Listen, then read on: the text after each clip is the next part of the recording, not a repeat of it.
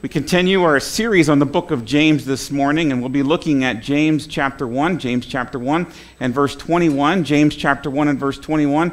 And our focus this morning is detoxing the mind, detoxing the mind. Every mind of every Christian, every mind of every person in general needs a good detox every now and then. And I want to begin by before we talk about detoxing, so to speak, I want to begin by talking about garages. All right, now how many of you have a garage for your car or have had a garage for your car in the past, okay? All right, I see about a fourth of you raising your hand. Okay, how many of you have seen a garage, all right, and know what a garage is, okay? All right. Some of you are still not raising your hand. But I want you to know, I love you all. You are a great congregation, but you stink at this hand raising thing, okay? I have often done, get people to raise their hands to get engaged, and some of you won't raise your hand on anything, so you just like determined, But I'm going to assume that everyone here, even though you didn't raise your hand, you know what a garage looks like and know what a garage is. And the purpose of a garage is to store a car. Now, when my wife and I were in Ohio, we were blessed to be there for 3 years, and I pastored a church, Sligo Baptist, as you know.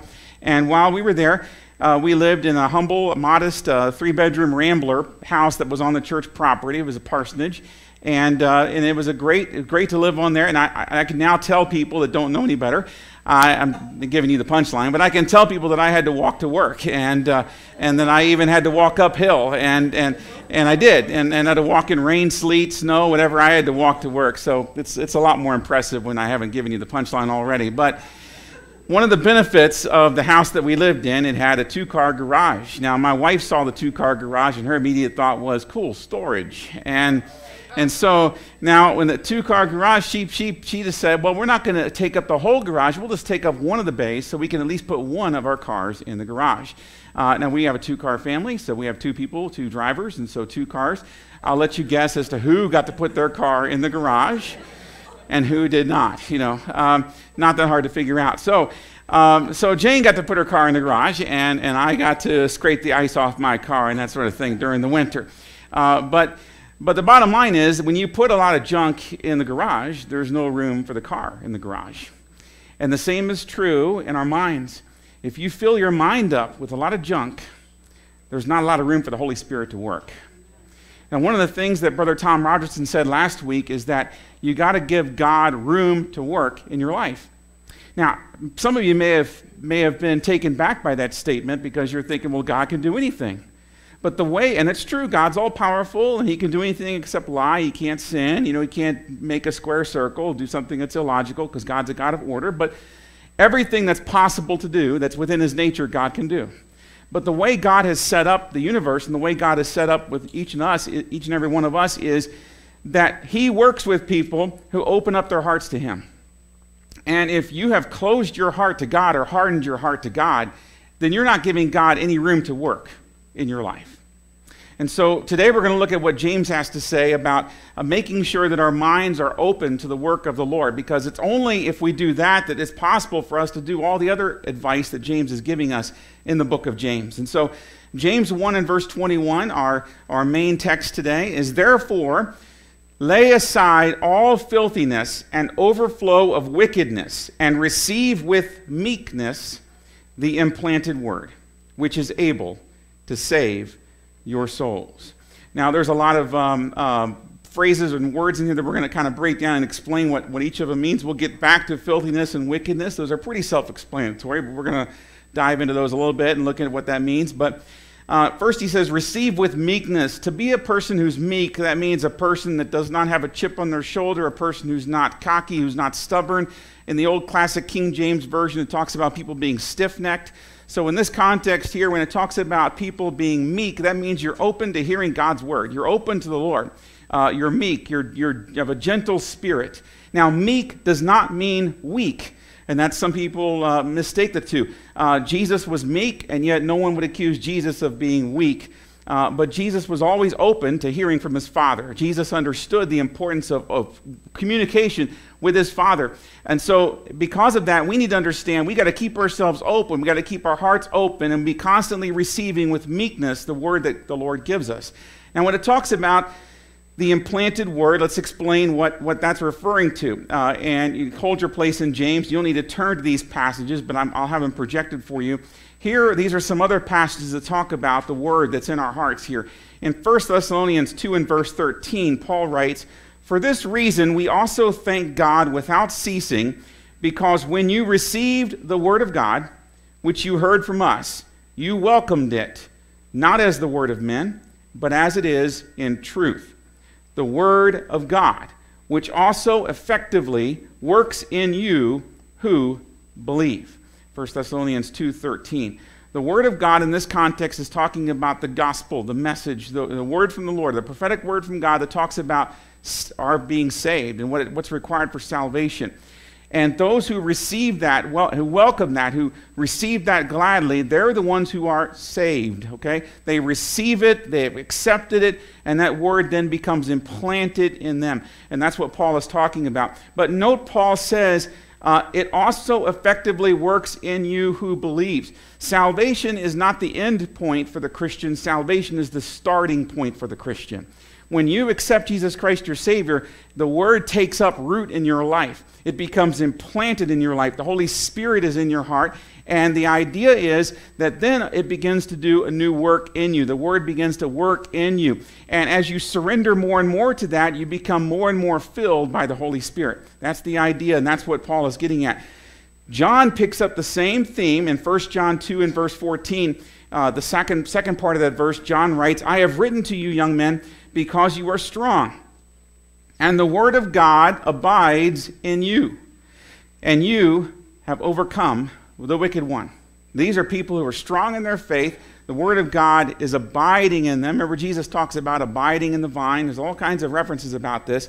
So these are people who are strong in their faith. The word of God is abiding in them, and because of that, they're able to overcome the enemy and overcome the devil, and that ought to be the goal that we all ought to strive for.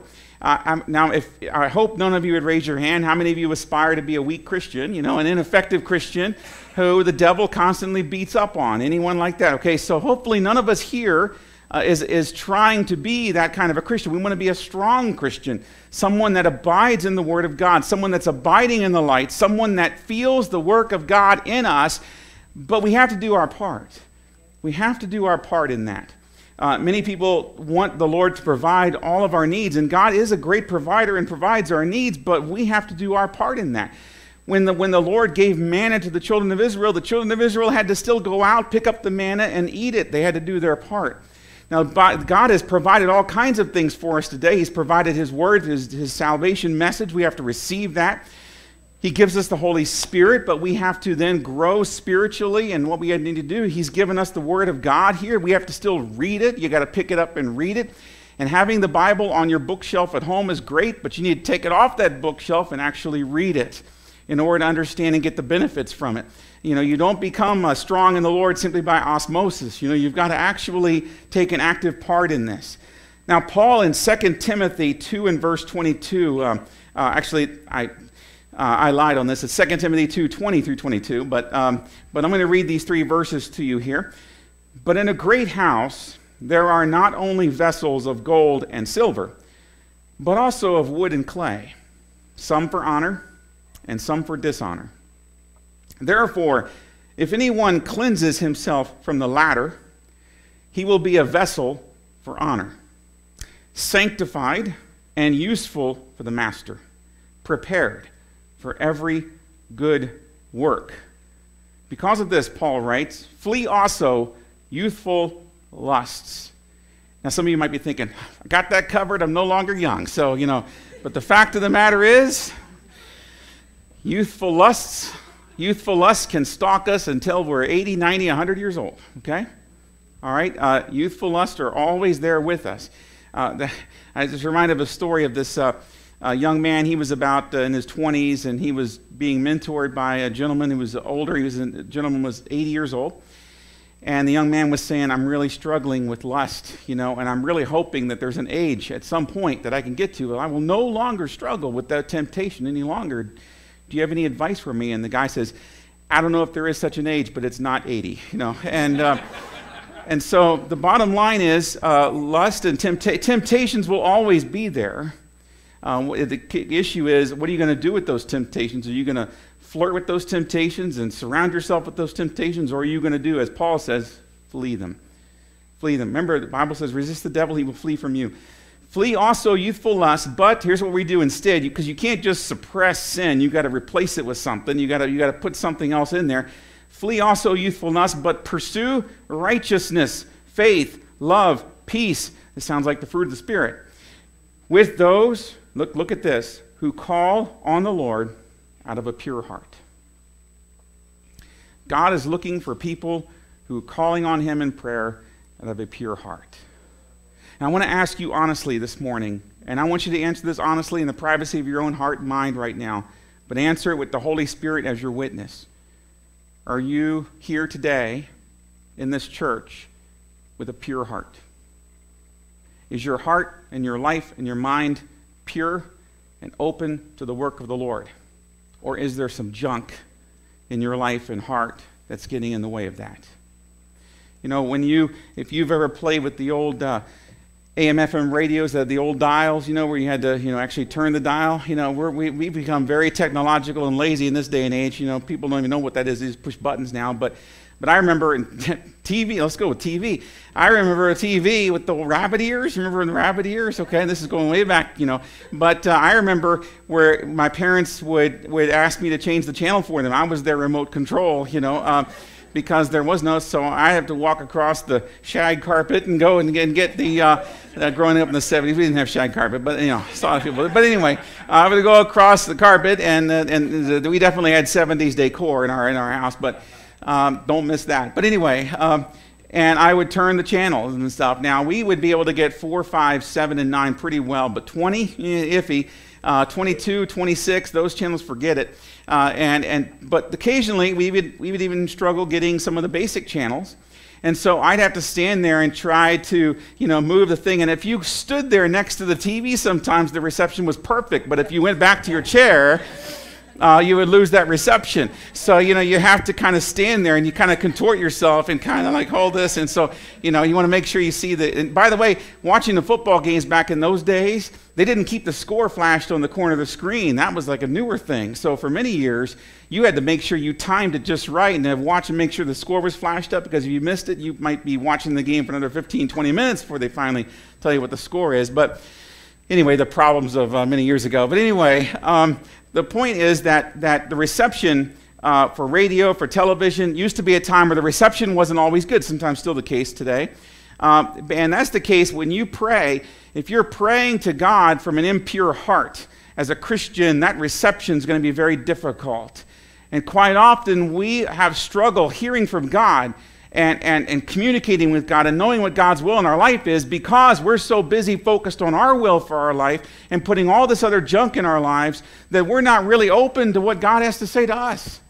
And if you really want God to be speaking to you, if you really want to enjoy that communication, that interactive communication with God, you've got to be open to the Lord working with you. You've got to clean the junk out of your life. Now, I didn't put this in one of the slides, so I'm going to ask you to turn to this passage. And when you think about what, filthiness and overflow of wickedness could James be talking about here, and I believe you can get a good idea if you look in Ephesians chapter 4. Ephesians chapter 4.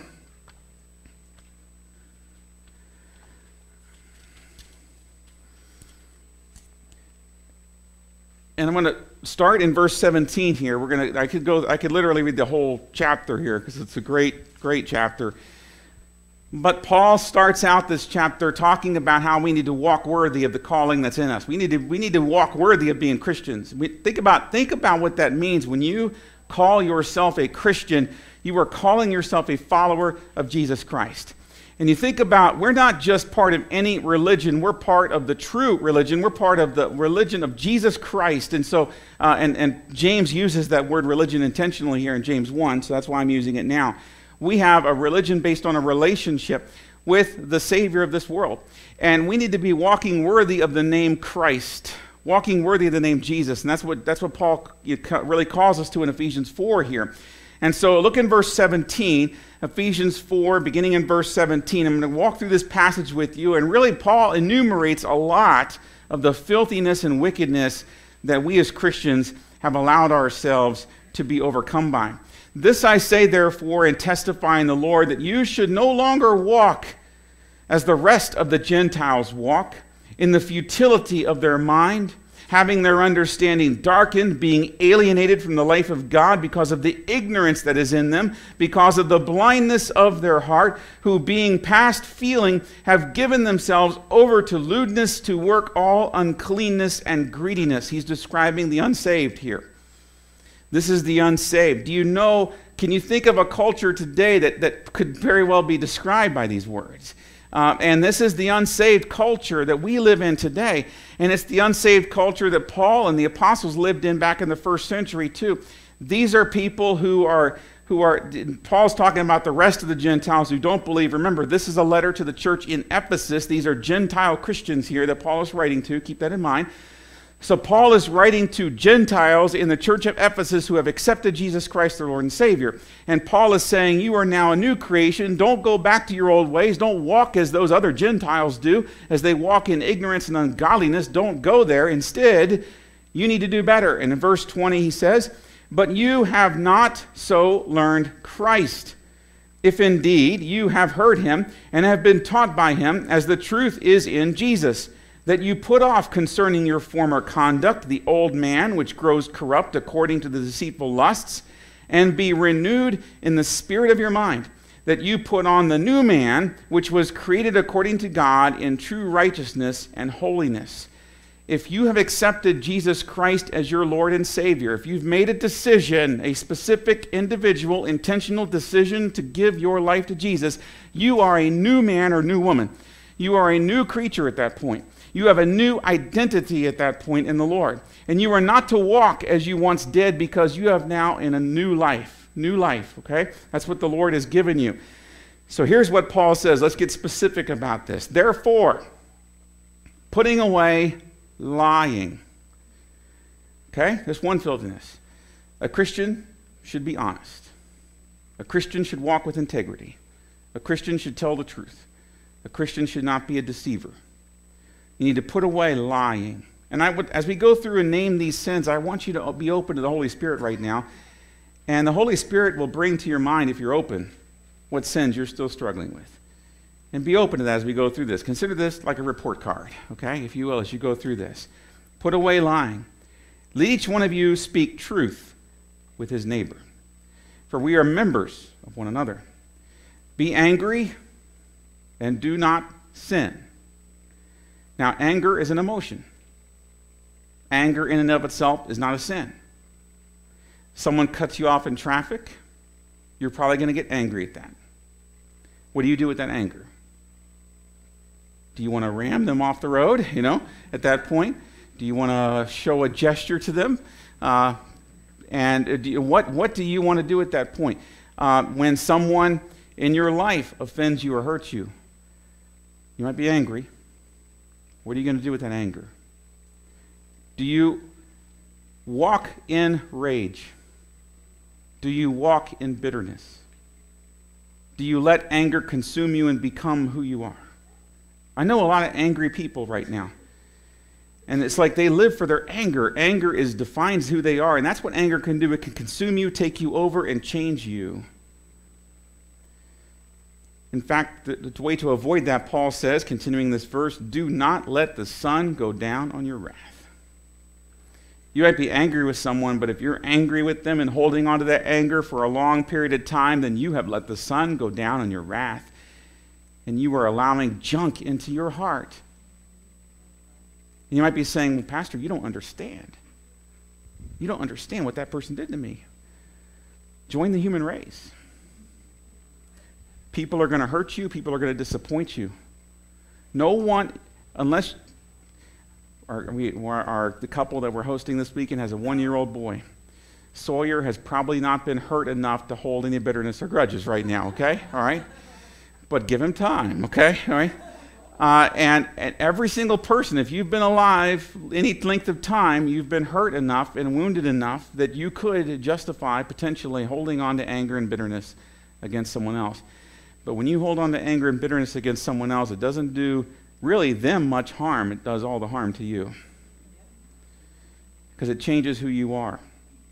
You can't do that. You can't let the sun go down your wrath. You've got to get rid of that, because Paul says, nor give place to the devil. Let him who stole steal no longer. You might say, well, I don't steal. Well, think about on a practical level. Do you cheat on your taxes? That's stealing from the government. You may not like the government collecting taxes, and you may be a libertarian that believes the government should take 25-cent taxes and that's it a whole year. I don't know what your political views are. That doesn't matter. If you're living in the United States of America, you've got to abide by the laws of the United States of America. As long as those laws don't directly contradict God, you abide by those laws. And you need to be honest in your taxes. You need to be, are you cheating your employer of time? Are you stealing time from your employer? When you're at the job and you got a job to do, you got to work to the best of your ability. The Bible talks about how we need to serve our masters, we would say in our modern age, our employers, in a way that brings glory to God. So would your employer look at your conduct at work and say, yeah, that's a Christian? Are you being honest with your time at work? There's all different kinds of subtle ways that people can steal today. There's piracy and all kinds of things where you get software and music and games that you didn't pay for. There's all kinds of ways that people can steal today, and we sometimes think, well, that doesn't really count. But the bottom line is, are you a person who purchases what you are going to take, or are you a person that just tries to get away with taking as much as you can without paying for it like you should? And so don't be a thief. Don't be a person who steals. Steal no longer, Paul says, but rather, Paul says, let him labor, working with his hands what is good, that he may have something to give him who has need. In other words, when we labor, we want to be blessed so that we can bless others and help others and stuff. And this also gets into laziness. Paul talks about, in a different passage, those who don't work don't eat. Don't be lazy. Don't be lazy, and don't make excuses for not working. We've got to work. You've got to be diligent. Be a hard worker and be an honest worker. Paul then says, verse 29, let no corrupt word proceed out of your mouth, but what is good for necessary edification, that it may impart grace to the hearers. How are you doing on that? When you get angry with someone, do you minister grace? When you're bitter with someone, do you speak grace into their life? When you speak to someone, do you speak to them in a way to help them or to hurt them? You can try to lift people up with your words, or you can try to beat them down with your words. I was in Chick-fil-A the other day, and there was a couple that was sitting next to me, and I almost thought I was going to have to kick into pastor mode and do some marriage counseling with this couple, because they were going down a not good road here. But at one point, the wife said to the husband that basically he made a mistake and was trying to justify himself, and their little girl was there with them. And the wife said to the husband, why are you doing that? Why don't you just tell her the truth that you screwed up like you always do? Now, I don't know the whole story there. I don't know how many mistakes or sins that husband has committed. I don't know. But I do know this. What that wife said is not Ephesians 4:29. I have seen in public, I have seen parents say awful things to their kids. Beat their kids down. You're no good. Now, you all know I'm not a huge fan of the Dallas Cowboys, okay? But as I have shared before, and I will never be a huge fan of the Dallas Cowboys, but as I shared before, one of my heroes, though, one of the athletes I look up to is Roger Staubach. Great Christian man, fine Christian man. He played for the wrong team, but that's okay, But Roger Staubach was invited to was invited by Chuck Colson's old organization, Prison Fellowship. Prison Fellowship is still around. Chuck Colson's gone on to be with the Lord. But Roger Staubach was out at a Prison Fellowship event at a prison, and he had finished sharing his testimony with the prisoners, and he sat down, and another speaker got up, and the speaker was preaching, and he asked for a show of hands, how many of you on the crowd right now, this was a men's prison, how many of you had fathers who said that one day you'd end up in prison? 90% of the hands went up. Roger Staubach leaned over to the guy next to him and said, that's funny, my dad told me that I'd be a star quarterback when I grew up. Parents, you have tremendous influence on your children.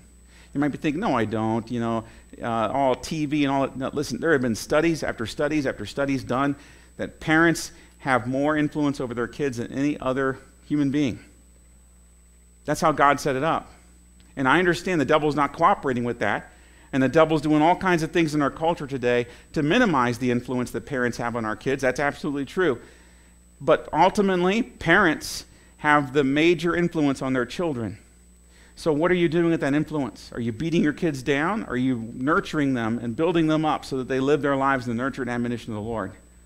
Now, you might say, well, Pastor, you don't understand how mad my kids make me. I'm a parent. I get it. And my kids are human like the next kids, and Jane and I do the best we can with them. But that doesn't mean our kids are always floating around singing hymns and quoting scripture, all right? So, our kids are kids, okay? And so I understand that sometimes they can make you angry. But, what are the words coming out of your mouth? And with your husband and with your wife, with your children, with your coworker, with each other, are you speaking corruption? Or are you speaking words of life? Now, sometimes you are commanded to speak the truth. And I do not believe that we should just shy away from speaking the truth because we don't want to offend people or hurt people's feelings. You got to speak the truth. But Proverbs 3 says to balance truth with mercy. And Ephesians 4 is very clear here that our goal is to restore people to faith, is to build them up, to get them back on track. It is not to beat them down. And you should never use your words to put someone else down, to build yourself up. It is not your place to put someone else down in order to build yourself up. It is God's place to build you up. That's why the Bible says, humble yourself in the sight of the Lord, and he will lift you up. So be humble and be positive and be pure in your words that come out of your mouth. The Bible says that we do this so that we can impart what is necessary for necessary edification, that it may impart grace to the hearers. And look at verse 30. Do not grieve the Holy Spirit of God, by whom you were sealed for the day of redemption. This is another reference to the implanted word here. We are sealed. The Holy Spirit is sealed in us. So this is not where you lose your salvation kind of thing. Let me pause for a second, and if you look back in James 1:21, many people misunderstand this because it says, receive with meekness the implanted word which is able to save your souls. And so people take that and they think, oh, well, that means I got to keep receiving it because it's able to save me, but if I don't receive it adequately, it's not going to save me, so I could lose my salvation. Well, if you interpret it that way, one, it's interpreting it in a way that contradicts the rest of Scripture, for number one. But number two, if you interpret it that way, what you're doing is you're setting yourself up for huge problems. Think about the stress that you'd have to go through, where you are constantly afraid of losing your salvation. Every time you make a mistake, every time you sin, every time you snap at your spouse, every time you do something wrong, every time you watch a television program you shouldn't, go on an internet site you shouldn't, or do whatever that you shouldn't do, you've lost your salvation. And if you're like the average person, you'd be getting saved over and over and over again. You'd be afraid. You'd be constantly, mortified that God has forgotten me or isn't loving me anymore or whatnot. That is not what we are called to. The Bible says we're not given a spirit of fear. And here in Ephesians, Paul makes clear that we're sealed into the day of redemption. This is what Jesus is talking about, how we're in the Father's hand. No man can pluck them out of the Father's hand. So the salvation is secured. You're sealed, okay? But look what you can do. You're sealed until the day of redemption. Back to Ephesians 4. You're sealed until the day of redemption, but do not grieve the Holy Spirit. You see, you can grieve God. When I've told you this before, but when I was growing up as a teenager, one of the main reasons, especially when I was an older teenager, one of the main reasons I obeyed and respected my parents, in fact, the main reason, was not because I was afraid of punishment. That was when I was a little kid. But when I was older, the reason that I obeyed and honored and respected my parents is because I loved them and didn't want to hurt them. And when your motivation is that toward God, it brings your spiritual relationship to a whole new level, where it's not like I'm afraid God's going to zap me. And certainly God is capable of zapping people, okay? And certainly, we need to understand that God is still a God of judgment. But don't live and be like you're just trying to please God so God doesn't judge you. You should be pleasing God because you love him. And you're grateful for what he did for you. He sent Jesus to the cross to die for you. And you should be eternally grateful for that. And because of your gratitude and your respect and your reverence for God, You don't want any other idol in your life. You don't want anything else in your life. You want to please him, and you want to honor him because of who he is and your relationship with him. That should be the motive there. And so now when it says, what does it mean then, which is able to save your souls? This is simply a reference to the fact that you have the truth. In other words, what James is saying is, it's the gospel that is able to save people. It is the gospel that has the saving power in it, not any other counterfeit religion. See, one of the ways that the people back then were corrupting themselves is they would go slide back into their ways of idolatry, and sometimes. And it's like they're going back into false religions. When we have the truth, we've got the truth. We've got what it takes to save us. Why would we go for something that's counterfeit to that? Why would we go back to our old ways and serve something else? You know, there's no other God, no other idol that can save you. It's only Jesus that can save you. He's got the power. No one else does. And so James is reminding us, why in the world are you trying to bring substitutes into your life? What is it that you want? What is it that you need that the Lord can't provide you? That's what he's saying. And so this is, it's kind of like if you're a wide receiver in the NFL and you go out for a pass and the quarterback sees you, but he sees that you're carrying a bunch of groceries, in your hand, okay, as you're running across the field. And at that point it's like, you're here to catch this football, and to advance the football. And it's not for this other stuff that you're here. And a lot of times we fill our lives up with stuff that really is not why we're here. It's not what we're about, and it takes us away from our purpose. And so that's what he means. We need to receive with meekness the implanted word, which is able to save your souls. Let me finish Ephesians 4 and wrap this up here. But do not grieve the Holy Spirit, whereas what you were sealed to the day of redemption, and let all bitterness, wrath, anger, clamor, and evil speaking. That's a lot of lists right there, a lot of things right there. But are you bitter toward anyone or anything? There never should be such a thing, I'm going to say it, as a bitter Christian.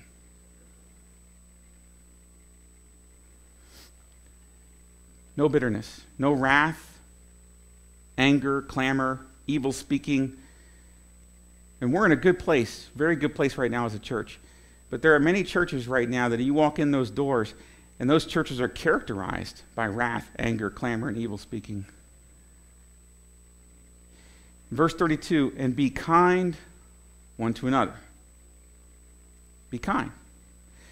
This is a natural outgrowth of true love, by the way. To be kind one to another. Love is patient, love is kind. Be kind one to another, tender-hearted. We have a tendency when we get hurt to harden our heart. And that's not what we should do. We should keep a tender heart. Keep ourselves open. You say, well, you don't get it, Pastor. If I keep my heart tender, I'm going to keep getting hurt. Well, talk to God about that. How many times has God been hurt? How many times have we hurt God? Keep your heart tender. You can toughen your skin, but keep your heart tender. Keep your heart tender, forgiving one another, even as God in Christ forgave you. My former pastor, when he was here several years ago and preached, he talked about an illustration of a famous evangelist. I think it was D.L. Moody, I can't remember, but a famous evangelist that was in a revival service, and he did an altar call, and people came forward, and this one lady came forward, and he led this lady through the Lord's Prayer. And he got to the part about, forgive us our trespasses as we forgive those who trespass against others, and the lady wouldn't say a word. And the evangelist said, I'm sorry, ma'am, there's a lot of noise going around here, but I didn't hear you, so let me repeat that again. Forgive us our trespasses as we forgive those who trespass against us. Silence. And finally she said, I'll never forgive her for what she did to me. And then he said, well, ma'am, you might as well go back to your seat right now because there's no way God's going to work in your heart right now. Are you holding on to bitterness toward a person and you refuse to forgive them?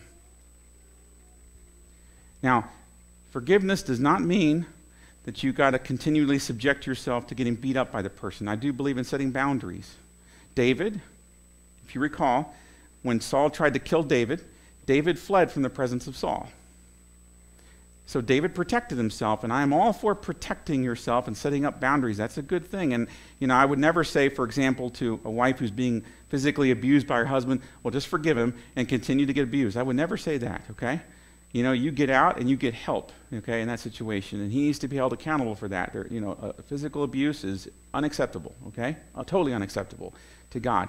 But that doesn't mean you can remove yourself from a situation that's causing you harm and set boundaries and protect yourself, but yet at the same time you can still forgive the person who did that harm to you.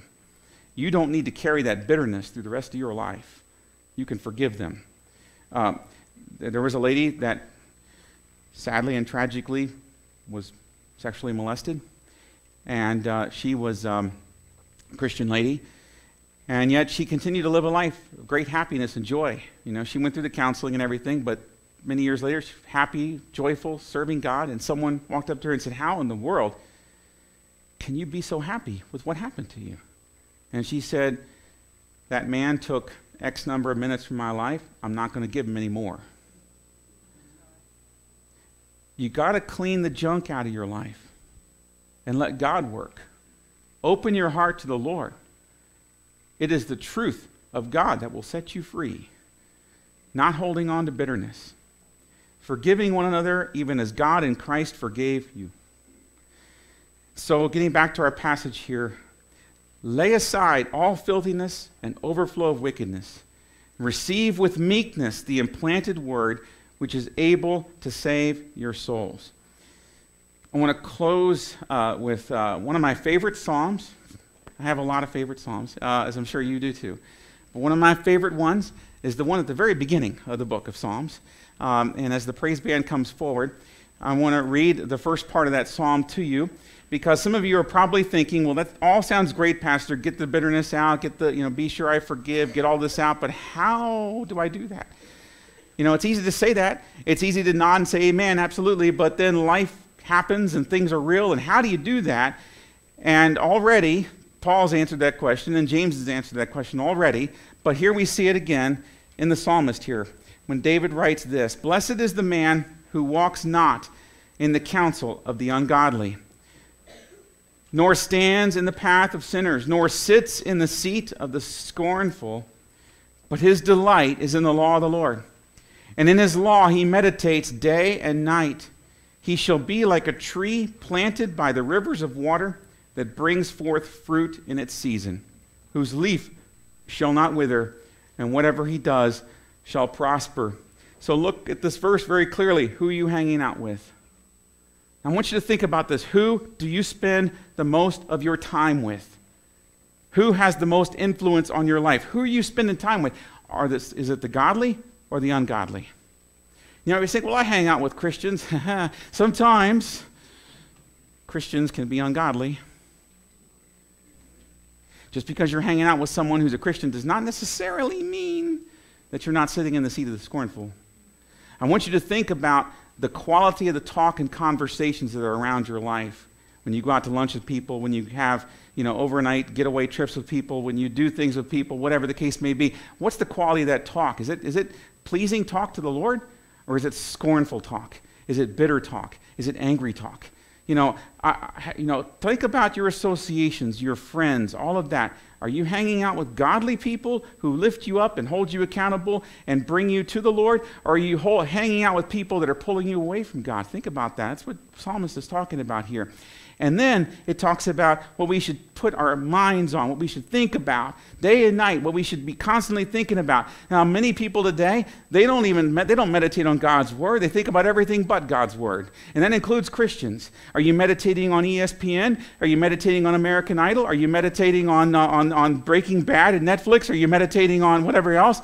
Are you meditating on these shows? And you laugh, but what is meditation? Meditation is watching something, enjoying it, constantly thinking about it over and over and over in your mind, turning it over. I mean, some people will watch the same shows or movies 600, 700 times, I can be guilty too. I've seen Star Wars more than a couple times, okay? I understand, all right? But the bottom line is, when you look back at your week and your month, the quantity of time, what is it that you're feasting your time on? Think about it. What are you meditating on, thinking about? What consumes your mind? And if you know the cast of your favorite television show or the roster of your favorite football team better than you know the precepts of the Lord, then I would submit to you that you're not feasting your mind day and night on the law of the Lord, like the psalmist says here. And so the solution to making sure that you detox your mind is to flood your mind with positive stuff, to meditate on the positive and godly things, to hang out with the right people who are going to hold you accountable, to be in this book regularly, day and night, to be in prayer regularly, to be a godly person, and that is the key of it all. But if you refuse to do that and you instead go on autopilot, then you will find that the devil will put junk in your mind, and your garage will be full, and you won't be able to park your spiritual car in there, so to speak. You'll have no place to get refreshed or refueled because you will constantly be bombarded by the enemy and what the enemy wants you to think about and worry about and consume you. And it will compromise your spiritual walk. And so my exhortation to you this morning is simple. Feed your mind on godly things. Give God a place to work in your life. Clean out the junk and let the Holy Spirit fill you so you can truly be the Spirit-filled believer in Jesus Christ that He wants you to be. Let's pray. Father, we thank you so much for all that you've done. We thank you so much for your precious word. We thank you for the implanted word. For those of us here that have truly received and accepted Jesus Christ as our Savior, we thank you for the implanted word, Lord. That implanted word that is able to save us. It is the only word of any religious faith in the world today that is able to save. And Father, we thank you for that. We thank you, Father, for the fact that we don't need idols in our life because we've got you. Father, I pray that right now, today, if anyone here is dealing with something, some junk in their life or heart that they need to get rid of, Lord, I pray they'll have the courage to come forward and lay that at the altar and just give it to you. But whether they do that coming forward courageously or whether they do that quietly where they're standing in their own heart and mind in prayer, I'll leave that between them and the Holy Spirit. But Father, I just pray that you will move in our hearts right now during this time of invitation and reflection. May we detox our minds and open ourselves up to the working of your Holy Spirit. It's in Jesus' name we pray this prayer. Amen.